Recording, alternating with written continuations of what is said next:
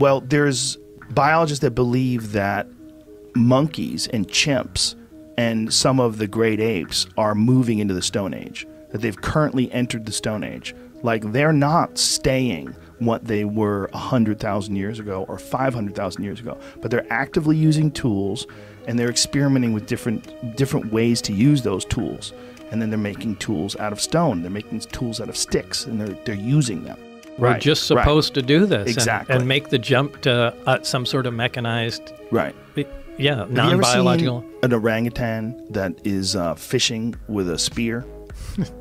Primatologist. Wait, without somebody showing them how to fish? No, they've imitated human beings doing it. Look at that. There's a wild orangutan. Okay, that's impressive. That's very impressive.